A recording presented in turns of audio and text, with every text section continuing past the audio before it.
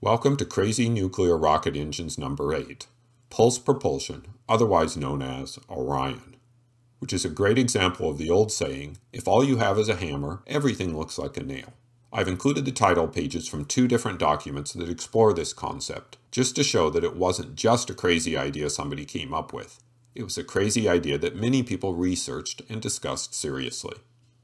This would be a great time to watch the introduction, if you haven't already. The concept is pretty simple.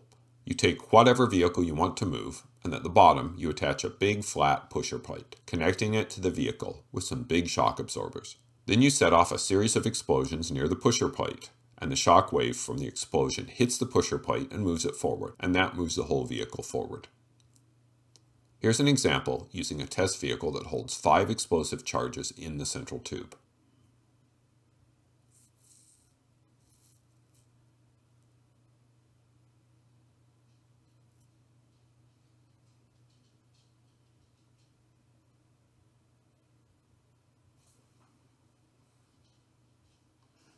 Let's watch that again. In the second series, you can see the explosives being dropped out of the vehicle before they explode.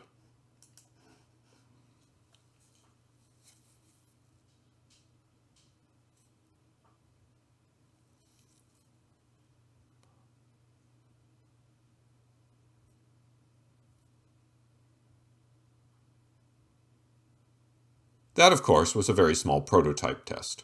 What we need is a reasonably sized vehicle, like this one that could carry a healthy amount of payload. Total mass is about 200 tons. And we will, of course, need a more powerful pulse unit. We start with a very small nuclear device, only 150 tons of yield. We surround the device with a radiation case made from uranium-238, otherwise known as non-fissionable uranium. The purpose of the case is to take the X-rays that are created by the nuclear explosion and channel them upwards.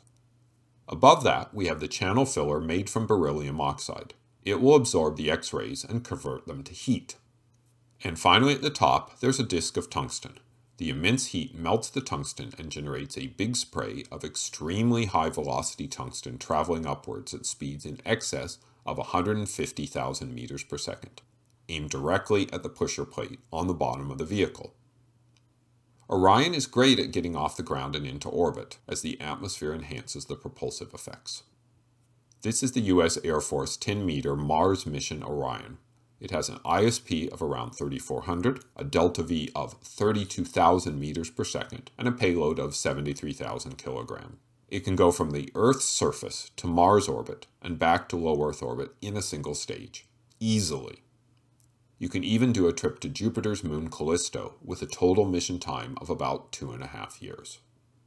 Orion did have a slight downside, the issue that launch would involve 200 nuclear weapons exploding in the atmosphere. That pretty much made it a non-starter.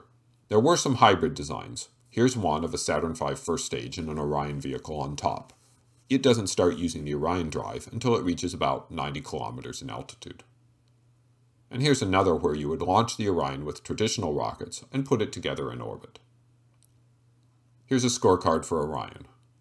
On the positive side, it's easily scaled to whatever size you want, and mass is not a problem, and the vehicles are quite practical to build. No worries about core temps, radiators, complex fuel designs, etc. On the downside, 200 bombs to get into orbit is a lot of bombs, and taking off is a bit damaging to the launch site. Orion turns the craziness score up to 11.